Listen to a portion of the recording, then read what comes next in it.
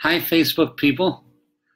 Today we're coming to you from Thousand Oaks, California, which is a change for us. I've had a week off, as you know, from work, and it's been a really interesting week, as usual, with flying home and being here. It's been different. I have a great subject for today, what I believe is a very good subject. And I want to start talking about that. I'm going to let the audience build for a little tiny bit and tell you. And I thought about this a lot, and I was thinking, am I going to do this in the soft soap way, or am I going to be really, really direct and as honest as I can be? And I decided, to just go for it and be honest. And I hope it doesn't offend anybody or make anybody upset. But there's something really important that has to be said, really, really important. And we're going to do our best to say that today.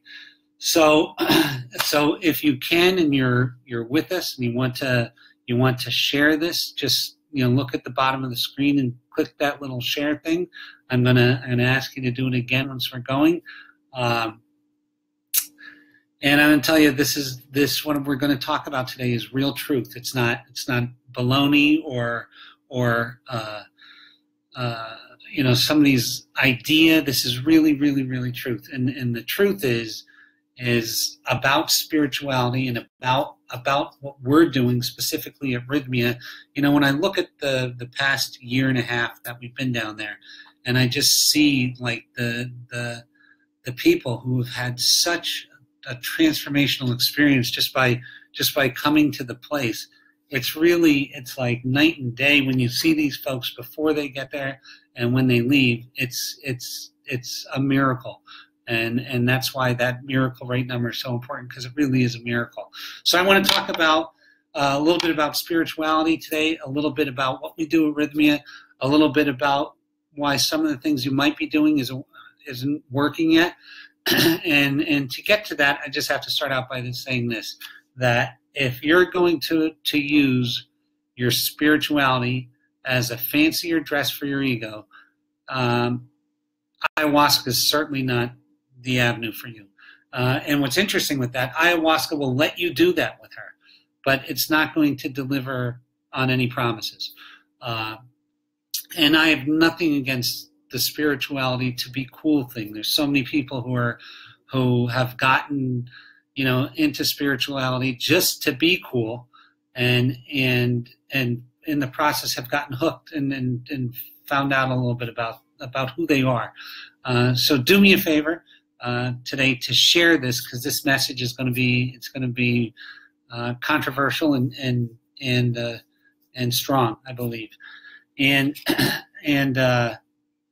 when you're talking about this and talking about spirituality as a fancier dress for your ego, if anybody's sitting around and telling you, or you're watching some people on the internet and they're trying to make you feel like they're more spiritual than you, run for the hills, because it's absolutely not true. And that's exactly what you don't want to be around. That's not the thing. The whole thing with spirituality is, and this is, we keep going back to the Harvard happiness study, but if you go to the study had a lot to do with the number one thing was your relationships. And the precursor to that would be the relationship that you're having with yourself. So and what that means is, you show me the happiest person, and I'm going to show you the most spiritual person. So and that's a crazy thing, but happiness is spirituality. So because you were given this opportunity, you were given this life, and you were given the life to be happy. This is it. The fruits, the vegetables, the trees, the air, this is all yours, given to you to be happy. So if you see someone opus deiing it or suffering for God or that's a thing. That's not the thing. The thing is to be happy. And if you show me someone who's happy, I'm going to show you someone who knows themselves. And really knows themselves, meaning they're connected with their soul. That's the thing we're shooting for, because the rest of it's bullshit. Quite frankly, it's just absolute bullshit. So the idea here is getting connected with your soul. You can wear yoga pants, you can have a top bun, you can do all those fun things, but if you're not connected with your soul, it doesn't mean anything. Nothing. And I mean nothing. So what we try to do at Rythmia, and something that I believe we're getting as good at as anybody in the world, is getting people happy. By happy, that means you know yourself, and that's the thing that we're shooting for, right? So let's just talk a little bit about what that looks like and what it doesn't look like.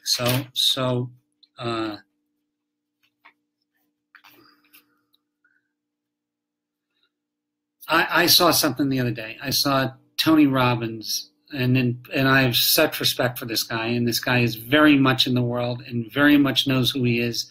A really interesting cat, and a guy who understands his own uniqueness, and said so many super cool things. And I want to tell you that if your goal is to make money, so let's just talk about this. So if your goal is to make money, dude, I could sit with you and I could spend every day with you, and I could get you in a number of years to make money, because if in the making money thing, it takes longer than you think, but you can get, so most people think, well, I need a year to do this and then I'll make money.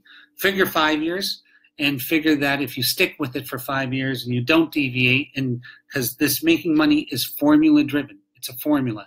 If you stick to the formula and you just keep doing it and doing it and doing it, the amazing thing that Tony said, which I loved, was that it's going to take longer than you think, and you're going to achieve more than you ever imagined. And each time that I've done this, it's been that way.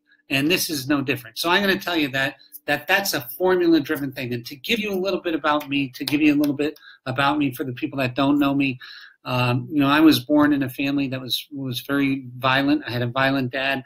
I got kicked out of school when I was a kid. I became a millionaire in my 20s. And today the people say they're a millionaire, and they can mean anything today. It used to mean that you had $1 million. So I'm a millionaire by the old-fashioned way, where in my 20s I saved $1 million of my own money. In my 30s, I took a company public. I was worth about $140 million. I went broke in my late 30s in the dot-com crash, and I started a company when I was 38 that I sold when I was 42 for about $94 million. And these are real monies. This isn't somebody making shit up. This is just the truth. During that time, I was the most unhappy person in the world. I was a real asshole. I was a condescending asshole, honestly, and unhappy. There is no words for how unhappy I was. So what I'm telling you is that in the money-making formula, I could sit with you and I could just counsel you and tutor you and get you to make money, and simple. And by the time you're done, you'd hate yourself, because until the first couple things are done, the money magnifies the rift that you have in your life. It doesn't make it go away. It magnifies it. So if you haven't done the first 3 steps, then making money is useless. As a matter of fact, it's even worse. It's unfortunate for me to say, but I had my closest friend in my life was a guy whom I lost about 5 years ago, who killed himself. And had it not been for money, that would have been delayed. His suicide would have been delayed. Money accelerates stuff, okay? It accelerates the rift. So I'm going to tell you that by all means, get your house in order. Get your house in order. So what I'm saying is this, is that, yeah, you give me 100 people off the street, and because making money is a culmination of decisions. It's a we're in a fact world. We're in Earth time right now, and on Earth there's rules like gravity and light and all kinds of shit. And making money has this set of rules that if you follow, you make money. But if you don't do the first work first, you're going to be the most unhappy person in the world. and quite the exact opposite. You do the hard work first, which is the work with yourself. Then making money becomes fun. The whole thing becomes fun. And if you don't even care because you're having fun anyway. So that's it. So tell me, happy, fun. Those are the things that we're trying to shoot for. Those are the things. And if you notice this, that people who are connected with themselves, having fun and happy, can give until the cows come home, right? Because it's not out of fear, lack, or limitation. It's out of being full, right? And this is the thing that we're shooting for. So let's just talk about what that is and why certain things don't work. So for making money, right? If you had a full-time coach who was with you and was governing every decision you make, I could make anybody make money. If you gave me a fish in an aquarium and we gave the fish a name, and I said, okay, this fish is making the decisions, and I tell the fish what to say, and then say it for the fish is going to make money. So that's a whole different thing. But are they going to be happy? And this is where we're going to get to today is what that means and what's the way of doing that. So be crystal clear. You can hire the greatest business coach in the world, and if you keep him with you all the time, and if you listen to what they say all the time, and you don't let the rift in you take over, right? You defer to them, and you don't let the rift in yourself take over, you're going to be successful. You're absolutely going to be successful. And you know, and that's just the truth. You know, the thing that's there, though, are you going to be happy? And probably not. You're going to be where you are now, just with more money. So let's go to the other side. Let's say, okay, so how about this getting happy thing? Well, I'm in a unique position, okay, because I get to see so many people who come in looking for this thing. When they come to me, as opposed to when you see them on the street, they're much more honest about what they're shooting for, right? So by the time they come to Rythmia, they're coming there, and everybody else is wanting the same thing. So they are more open about it, and they're more honest about what they want, and I see what they want. And listen, I've had people there in their 70s who started working on themselves in their 20s and started reading every book and going to every seminar and going to every counselor and doing all this stuff and couldn't get it. And there's a reason why. And I'm going to tell you what that thing is. All of this talk therapy, and I'm going to tell you a little bit about that in a second, but all the talk therapy, all of the workshops, all the books, all the things, they're great. They're absolutely great. Are they going to change you? No, they're not. They're not. As a matter of fact, it can be counterproductive depending on how excessive you get with the thing. So this is crazy, right? And I very rarely say anything like this, and I can't quote it directly because I wasn't there when the person said that. But there was a person who I'm very close with and who I trust this woman a lot that was actually present with one of the directors of the governing boards of psychology in a very, very popular state, who out and out said, hey, it doesn't work. It doesn't work. And here's the funny thing they said. They said, usually what a psychologist will say is, hey, Larry, it has taken you 40 years to get this screwed up. You would at least need to give me 20 years, half of that long, in order to help you. And really what this person said was that was because if you give someone 20 years, then at one point in one of those sessions, they might get in a brain state where their subconscious actually hears what's going on and makes a difference. And that's the change day. You see, because no matter how much I talk to you or how much you read, if your subconscious doesn't get fixed, it's not gonna make a difference. So what you end up having happen, which is super sad, is that people feel like a failure. So like, I say 70 years old. There's a 74-year-old guy who was there just a couple weeks ago, who's been working on himself hard since he was 20. And I could just see in his face the pain, and I thought, man, this guy must be, had a terrible life, and he didn't. It was the pain of doing all these things, taking all these courses, and having it not result in happiness. So the truth of it is that something occurs to all of us, and I'm always drawing this thing, but I'm drawing it for a reason, because it's the basis of most things. So when we're born, right? When we're born, something happened in our life when we were born. And so like from we were born here, so by the time we're between when we were conceived and 5 years old, something happened to us that scared the shit out of us. And it made us become someone else. And so we leave our soul to become someone else. And in that process, when that happens, and it happens to everybody because we're designed to have this happen.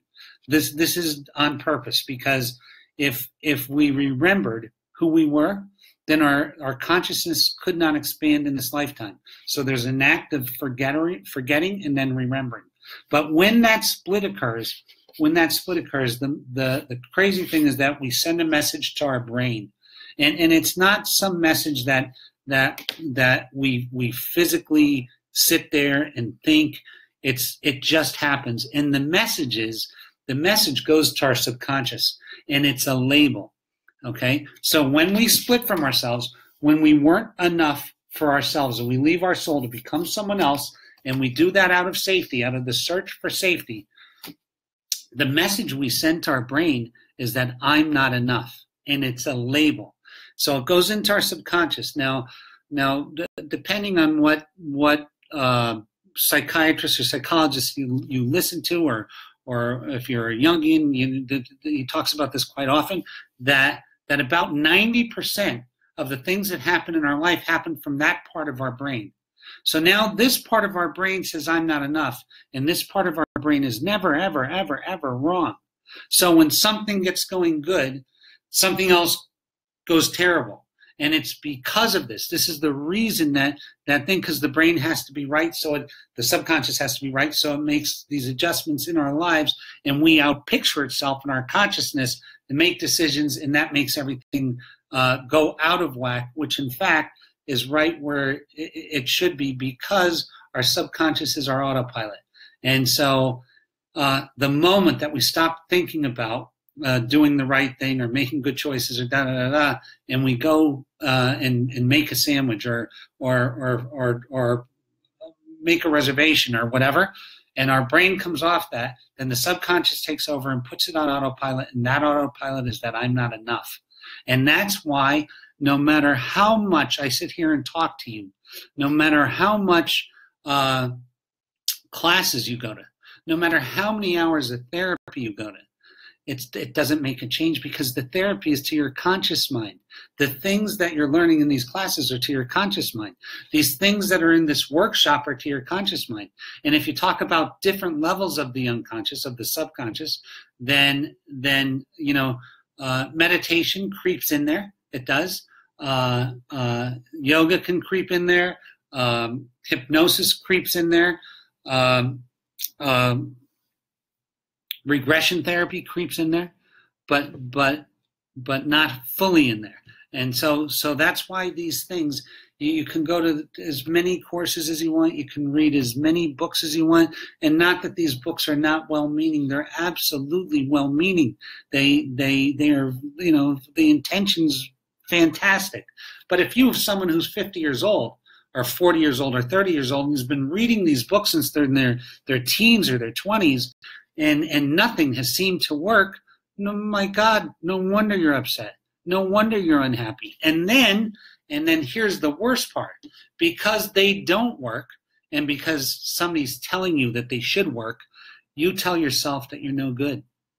Can you see how sad that is? You would never do that to your child, and yet you do it to your child, the child in you.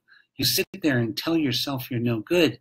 That's crazy. And yet, so what ends up happening, especially when you're just dealing with your conscious mind is saying, tell yourself you're good, tell yourself you're good. And you can't even hear your subconscious mind.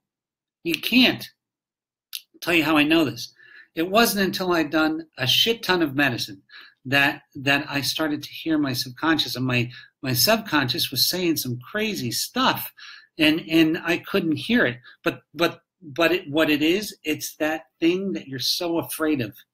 Okay, so it's saying to you, I'll tell you, you're not enough. You're not enough. You're not enough, and it's doing it in some vicious ways. And so your poor little self is sitting there and saying, oh my God, why am I not happy? I'm trying everything. I've read every book. I ate the right kind of avocados. I'm doing this. I did my yoga. I did my breathing exercise. I did my transformational breath work. I've done all these things, and it's not working. And the thing that I can tell you is it's not going to work. Okay? It's not going to work. What you can do is you can white knuckle yourself and do some actions that are going to create positive earth responses. You understand that? A positive earth response is a better job, more money, the right kind of person. You can meet the right. That's positive earth responses. But until this is fixed, you're not going to be happy with any of it. With any of it. That's what's so crazy. So stop chasing that thing and let's start chasing the right thing. Let's chase the right thing. And by that, so you're sitting there and going, well, great. Yeah, this is great. So all the shit that I've been doing, all of these classes and all of these things doesn't work. And now you want me to chase what does work, but you're not going to tell me what that is. Well, I am going to tell you what it is. I'm going to tell you what it is, and it does work. And I can say that because of this, because I did everything. And I'm going to tell you, not that I'm like some thought leader. I'm about as close to a thought leader as not even in this world am I a thought leader. I don't even know if I'm a business guy anymore. I'm just a guy that had this extreme thing happen to him, and who became happy as a result of it. And I am happy. And I've been super lucky at showing other people how to get this kind of happy. So what is it? Well, the first thing is this. The first thing you got to do is you have to see, and this is so hard to understand, but you have to see who you have become. You have to see that. And so what was crazy to me is this, is that if somebody told me that 6 years ago, I'd say, of course I know who I've become. Look at, I'm this asshole, I'm this rich asshole, or whatever it was. And I would have said it, but I wouldn't have felt who I'd become. I wouldn't have felt who I become. And you need to feel who you've become. And what I mean by feel is that really acknowledge what you are. And not because it's going to stay, because the moment that you really call yourself out on what you are, the very nature of what you are changes. And that's not it sounds like some hocus pocus shit, but it's not. It's really truth. It's really, really, really true. It's the truth of things. So the first thing is we got to see who we've become. And the reason we have to see who we become is because our soul does not want to get beat up again. Our soul does not want to get lied to again, and it doesn't want the things that you're doing in your life that is confirming that you're not enough. It doesn't want that to keep going on, okay? It wants a break from that, and it can't happen until you know who you've become. That sounds pretty wild, right? But it's absolutely truth. So the first thing it wants to do is to your soul, I'm pointing to my head and it ain't there, but your soul wants you to know who you have become. And then it can go to the next step. There's 3 steps in this process. And the next step is to invite your soul to merge back with you again. And people say, well, my soul's always been with me. Well, I can tell you what, there's about a 99.99999% chance that it hasn't. Okay? And so if you've done some inner child work and you think you've merged your soul back, my guess is that you're wrong. My guess is that you're wrong. So here's the litmus test to see if your soul's merged with you. The first thing, and this isn't me because I don't know anything about this stuff. This was something I was told by the moon. Sounds crazy, right? But if when you come to Rythmia and you understand what I'm talking about, you'll get it. But I was told this, that if the faces change, but the song remains the same, that you're split with your soul. So what does that mean, faces? Well, that means that I'm on girlfriend number 500, and it just never works, and it ends the same way all the time. I'm on job 20, and no matter what happens, it ends the same way every time. I'm on business number blank, and no matter what happens, it ends the same way all the time. I'm on my 54th interview, and they end the same way all the time.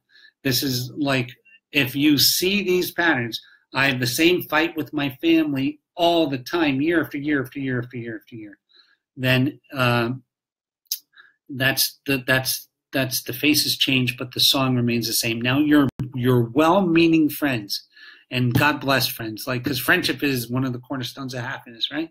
But in they're well-meaning and they love you, and you come to them and you say, hey, I just, things didn't work out with John, and John's your 200th boyfriend, and your girlfriends say to you, well, listen, Mary, you're a good woman, you just pick wrong, right? And they're trying to be nice. Well, it's not true, because the universe is sending you messages all the time. When you're doing it right, it's rewarding you in a particular way, just the way that it is. So you can't keep doing the same thing all the time and have it not be you. It's impossible. It doesn't work. It's just not true. And if you tell yourself that, that's your ego wanting to stay in charge. That's what that is. Sounds crazy, but it's true. That's your ego wanting to stay in charge. The other sign that you're not merged with your soul is general malaise. So it's a feeling of I can't feel anything. So you see it a lot of times too. It happens to men, and it happens in from, let's say, 20 to when they're 40, 45, and it happens in women a little bit older, from like 27 to 50, where people are saying, I don't know what I like anymore. I used to love to knit, or I used to love to paint, and now I don't know if I do. Well, that's a sign of your soul not being in there, because the person who loved all these things, which you could still love, but it's the person you become, right?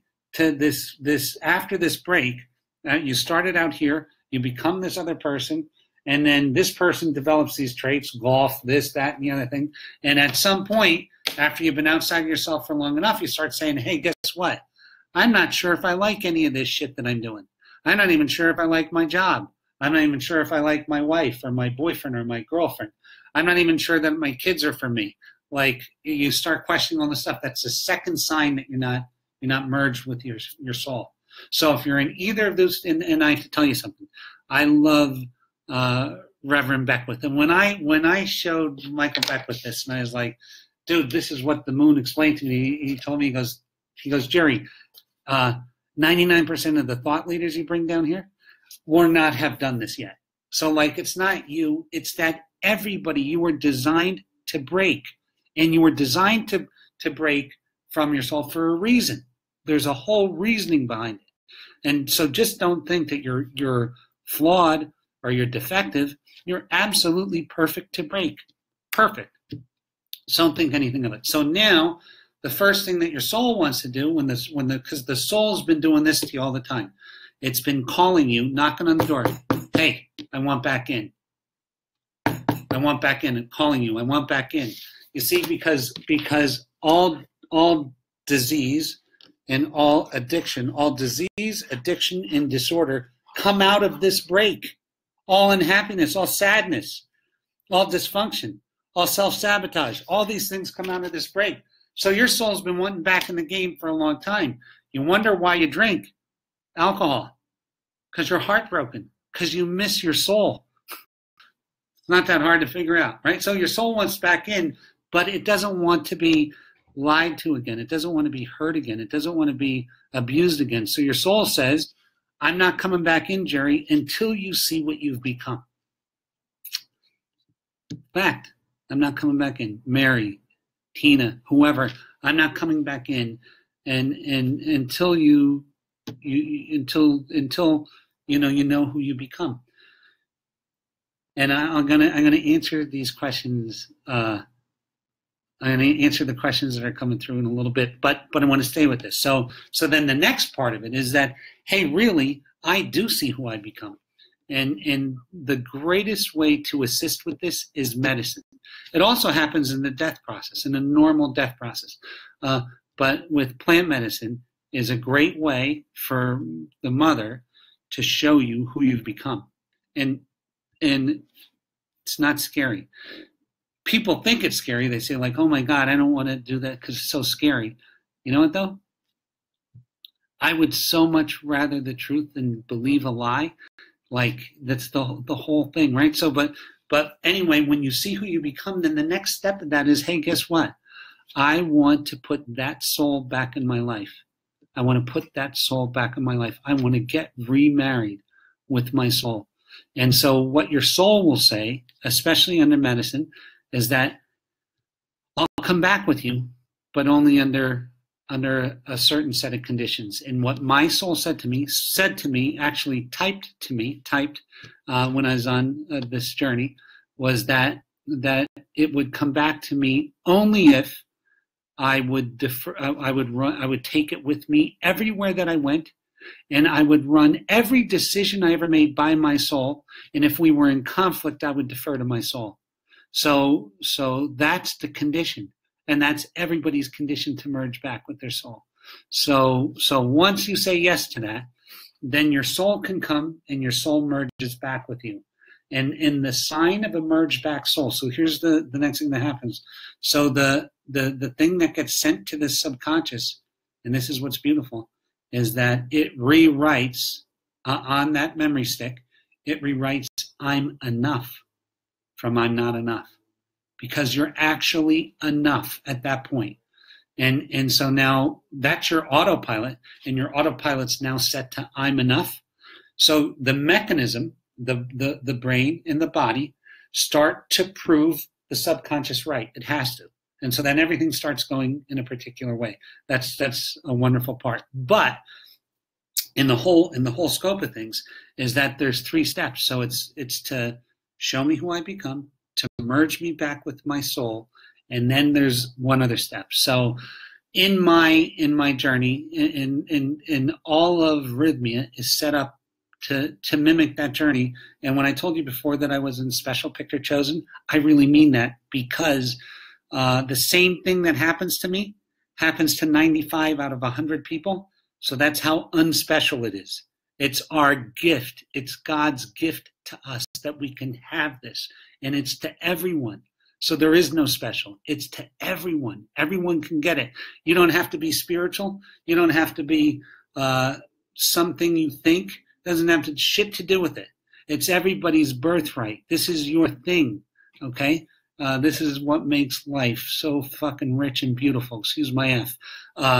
It's the thing. So but here's what happens.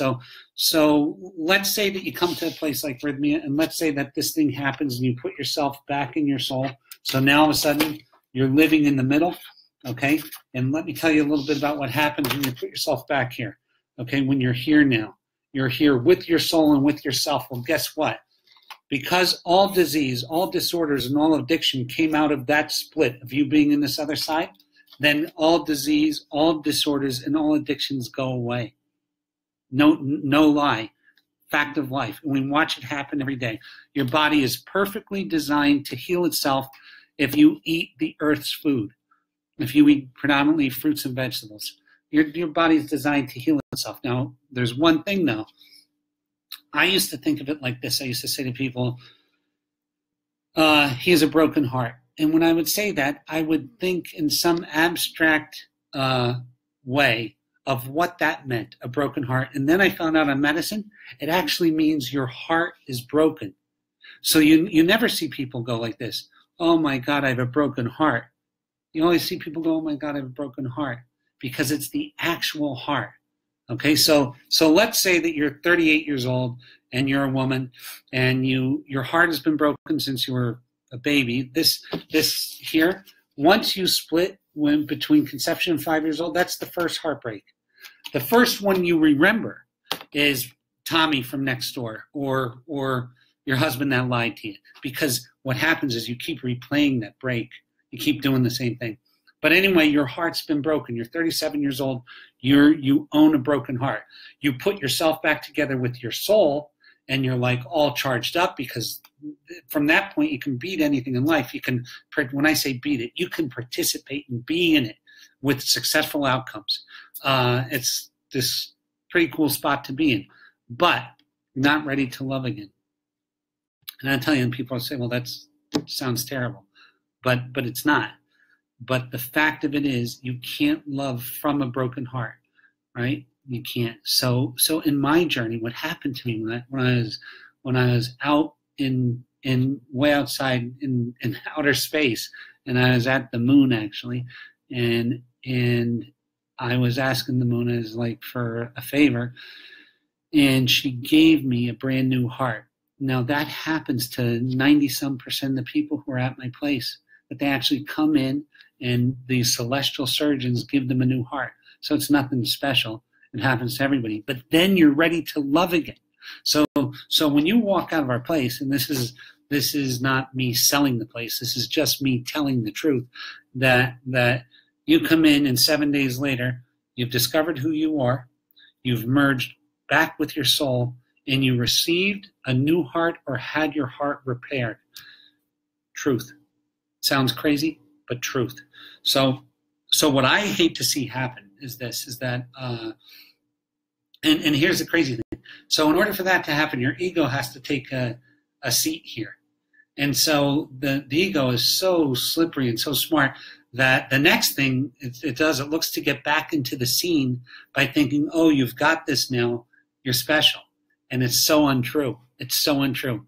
You've got this now because it's your birthright. And everybody has the opportunity to get this. And it's nothing special. As a matter of fact, it's a responsibility, because you have to be a particular way now. You have to look at life in a particular way now. You have to be responsible. So there's more to it than just, the easy part. There's a lot to it. But what I hate to see happen, I hate to see good people. And by the way, there are no bad people. You're all good people. But you hate to see people who beat themselves up like, and this is what I always say. I say, for those of you who have kids, that, that love that you feel for a kid. Well, could you do this? Could you like teach your son calligraphy, and you teach him this calligraphy, you give him this feather, and he's great with this feather, he's calligraphy. And then you tell him, okay, now go start the car with the feather. He looks at you like you got three heads. He walks outside and he doesn't even know what the hell to do. And then when he comes in, you berate him for being an idiot because he couldn't start the car with the feather. Well, that's like you talking to yourself about why this latest course on something didn't work, why you're not happy, why you went to your therapist for the last 10 years and it never worked. And so if that was your son, if you were your son and you knew the truth, that you were trying to start a car with a feather, then would you really talk to yourself that way? Nope, but you do it. You do it. And that's what has to stop, because that's the stop of love. And so if you're talking to yourself that way, you're split from your soul, you talk to yourself that way, and you wonder why your relationships aren't working out, and you wonder why things aren't going right. Well, it's not too hard to figure out, is it, really? Why? And even worse than that, why? Because to some of us, like me, like I was such an idiot that I was a killer in business. I was a really good business guy. And I was so unhappy, and I had everything. When I tell you I had everything, I had everything. And so I understand, and I love people. I have such a love for people, and so I'm going to tell you that there is a solution, and that the solution's really real, and it really, really, really works, and it's everybody's to have. And you don't have to do it my way. You can do it other ways. There's many other ways to do it, and I'll talk about those ways. But first, I want to address a couple of questions. There's a couple of questions here. I can't wait to visit Rythmia. Hi, Gina. Hi, Sarah. How do you say who you are without telling your old story? Great one. So there's a difference between telling your old story and being your old story. So like you can never say, I could never walk out and say I wasn't a sex addict. Because I was, right? I could never walk out and say I wasn't greedy or a cheater or that, because I was, right? So I can never say that. But who I am now is not that. And that's the difference between living with your story and living from your story. Because when you live from your story, it's the same damn thing all the time, right? And you don't even have to, because you won't.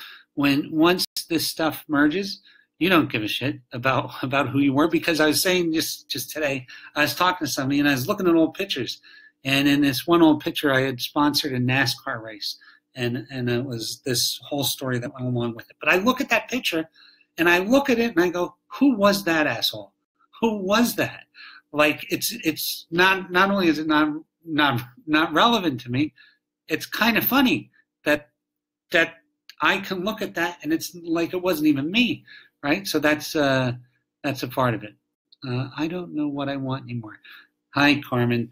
I understand that, and it's okay to not. What's not okay with that is don't beat yourself up for it. It's not something you want to beat yourself up for. Let's see, people crazy about my hair. My hair is nuts. What is this guy selling? Good question. How do you ask your soul? You can. Here's a question. How do you ask your soul? Through meditation? That's one wonderful way to do it. You have to be a really, really slick meditator to get to the point where your ego sits down enough to hear it, to hear the soul. Here's the best thing I ever heard was when a medicine man, a very, very, very, very good medicine man, explained to me why you can hear your soul in ayahuasca. He said, who do you think comes to ceremony? And I just thought about it. I thought, well, people. I come to ceremony. Dave comes to ceremony. Mary comes to ceremony. He goes, listen, when you come to ceremony, who comes to ceremony? I thought about it. He says, well, first off, your mind, and that's your conscious and your subconscious, your body, who you are, your spirit, your soul, your ego. Then all of a sudden, you need a bus just to get yourself to ceremony. And then what happens when you drink the medicine? Everybody gets drunk.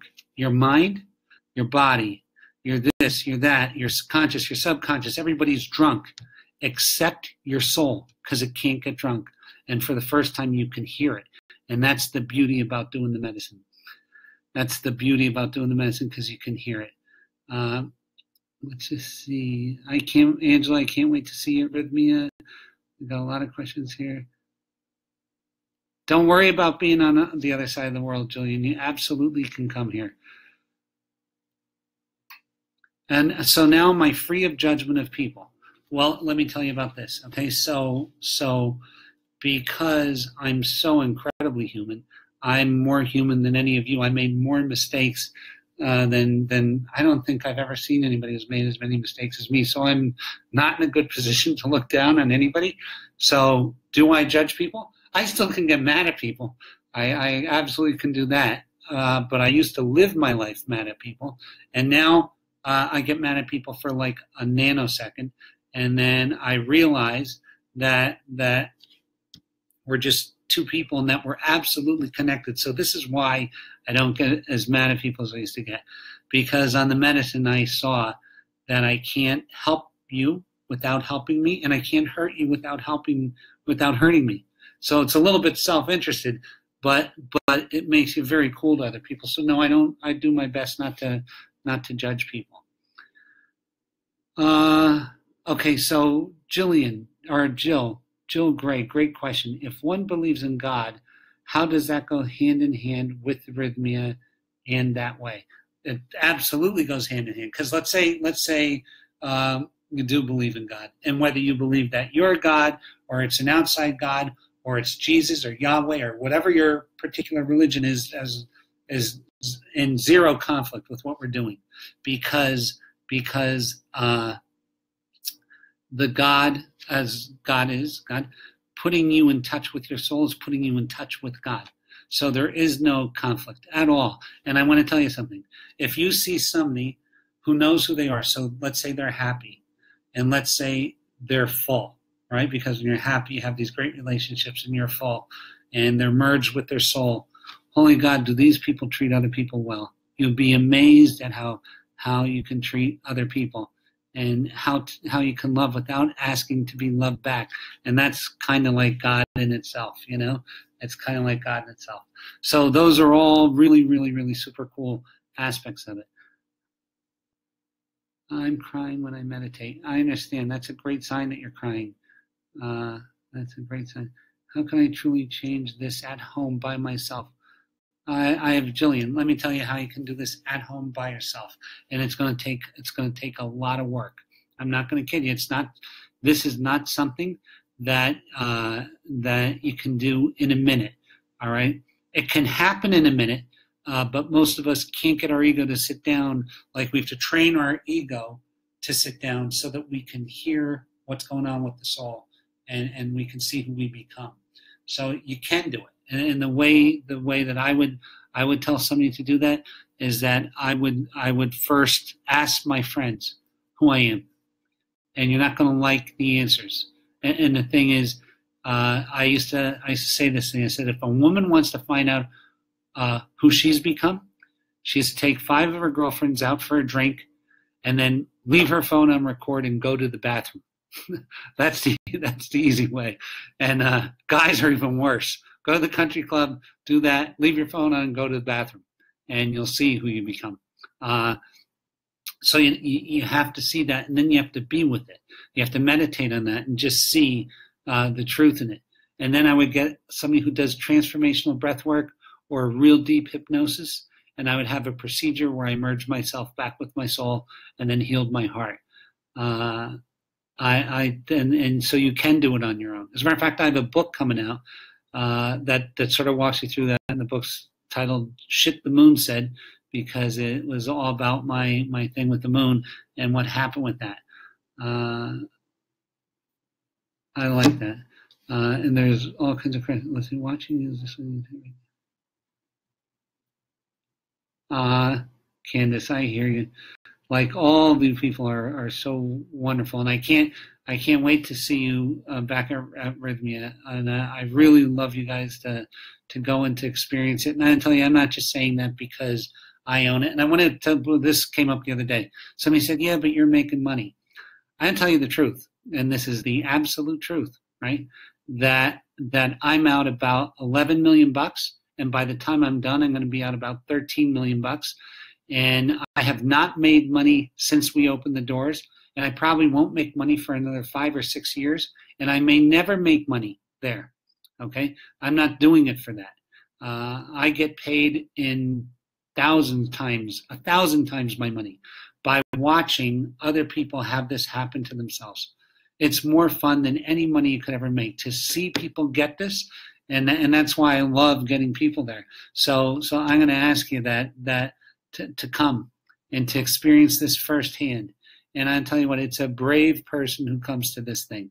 This is not for somebody that's why I say, if you're like being spiritual to be cool, this ain't the place for you. All right, it's not the place for you because it's just not the place. This is a place, when you come here, you're going to go deep, and it's scary. I tell this to people all the time.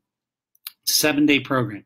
So on Sunday, you get there and you're like, okay, I had some nice food and maybe got a massage and da-da-da. And then Monday you go to my class, which is a workshop. It's called About Your Miracle, and where I describe what's going to happen over the next week.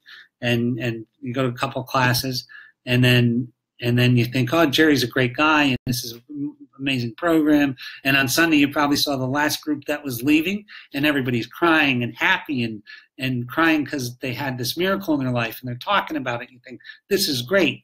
And then by Wednesday, your soul is coming up against your ego so hard that you're thinking about running away.